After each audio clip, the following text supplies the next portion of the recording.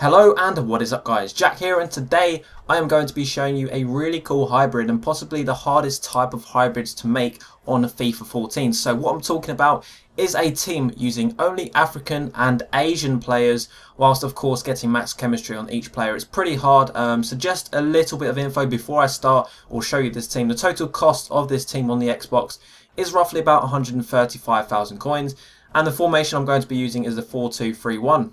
Before I get into the stats of this team, don't forget to drop a like and let me know in the comments section below if you had the choice between having Yaya Toure and Ramirez in your CDM position, who would you choose? And also, just want to say a quick shout out to FIFA Coins today. They sell cheap Ultimate Team coins and you can get a further 10% off any purchases using the discount code EzekielG. All links will be in the description.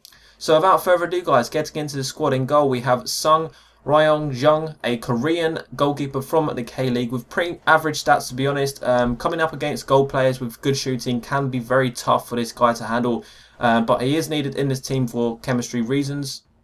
Moving up into the first centre-back position on the left side, we have a strong link with Sang Ji Min, a bronze centre-back with 750 coins. As I said, he is bronze with 80 pace, 64 defending and 72 heading.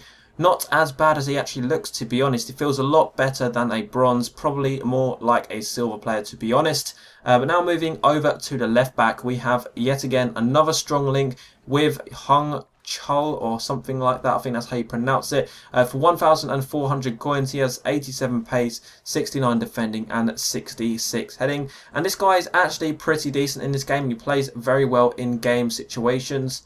But the next player we are going to put in the team is going to be the other centre-back, who is a Senegal player from League One, and I'm not even going to try and pronounce his name. Have a look at that, it's quite hard to pronounce, but he does cost me 850 coins, and he's pretty, he's okay, but he isn't the fastest.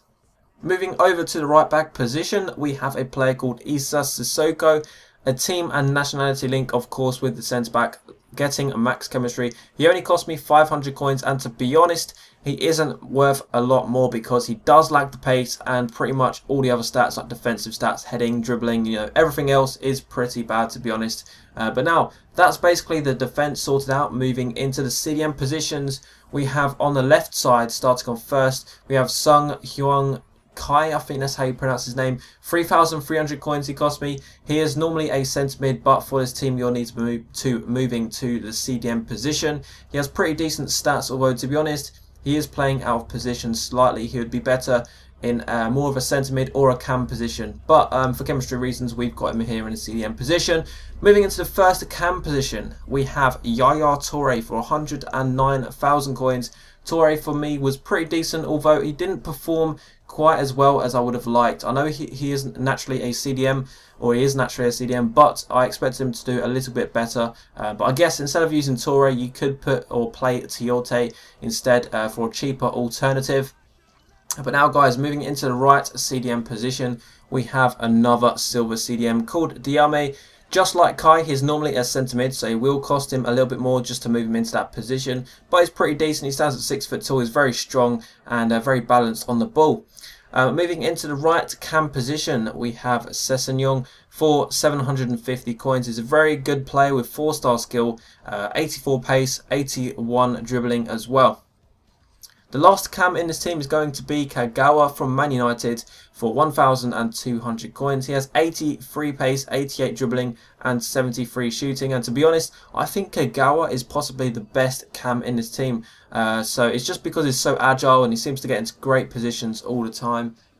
Moving into the last player of this team, we have Transferred Traore. As you can see, he cost me 1,800 coins because I've pretty much had him in my club since the day that he was transferred, or a few days after. But this guy is a beast, standing at 6'7" with over 90 strength, and to be honest, he's not a bad finisher and not a bad dribbler for someone of his size, and just a very good player, very beastly player, very strong, very tanky.